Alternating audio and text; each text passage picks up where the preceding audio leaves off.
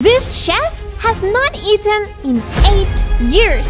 Every day she cooks food, but she does not eat it because this is her food. Who is she? Why doesn't she eat? And how can she survive without eating? Meet Loretta. Hi Nas Daily, I'm Loretta, aka the Nil Mouth Foodie. Loretta grew up in England and she had a pretty normal childhood. Sometimes she had stomach problems, but she still ate food like most people. In fact, she loved food so much, she even became a chef. Until one day, when this happened. And then when I was 18, I woke up in unbelievable pain every time I ate. It took doctors years to figure out what was wrong with her. They kept telling her to change her diet. So she ate this and ate that, but nothing worked. It was a mystery and she was suffering. And then her life changed forever. I found out in 2015 that I was unable to eat like a normal person. She has Ehlers-Danlos, a rare syndrome that causes gastroparesis. And basically it means she has a paralyzed stomach.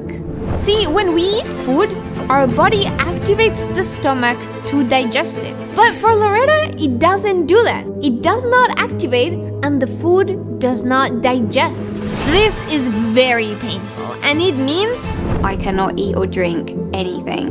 No food, no drink, not even water. How does she survive without food and water? Instead of eating food, I use this bag. This tube goes into my heart and the nutrients are fed into my bloodstream. She uses this bag for 18 hours a day, every single day. It's filled with a liquid that gives her everything she needs every day, like proteins, carbohydrates, fats, vitamins, minerals, and electrolytes. This bag saves Loretta's life, but it also means, technically, she never has to cook ever again. She could quit being a chef, but cooking is her passion and she didn't want to stop. Just because I can't eat doesn't mean I can't cook. So she just kept cooking. Now I know what you're thinking. How does she cook if she can't taste the food? Well, turns out she cooks with her nose. The way I cook now is by utilising my knowledge, skills and intuition and definitely smell to be able to still create delicious recipes. At the end of cooking, I always get family or friends to taste the food to make sure the balance of flavours are right and it's ready to eat.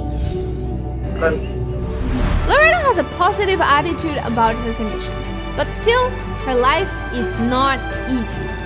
At this time, there is no cure. Sometimes she even has to use a wheelchair. And she gets many infections from changing her tube. But she is determined not to give up and to keep sharing her story. Remember, your current situation isn't your final destination. We should never let obstacles get in the way of our passions. Thank you, Loretta, for sharing your story. And to everyone watching, share this video with someone who needs a reminder to never give up. Now, speaking of eating, if you want to meet the people who eat rocks, check out this video and follow for more content like this. We're also leaving this playlist which we think you might like.